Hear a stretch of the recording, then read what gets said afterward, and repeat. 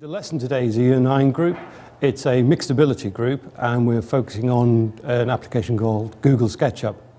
This will allow the students to plan a building in 2D and then to create from that 2D plan a 3D working model.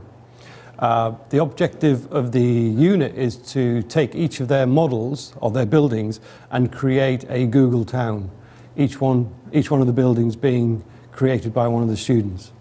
The Google model will include both exterior and interior, so you could walk along a street just like you can in Google Street View, but actually walk into the building and explore each of the buildings. The basis of, yeah? So you got to think, right, okay, so... That's a room, and to make underneath it makes the ground floor. Well, you could, or you could just leave it as a single room and develop a change this to the living room. Yeah. And then just add the kitchen and brewer. And yeah. Keep it simple, but work on a single room at a time. Okay. Yeah.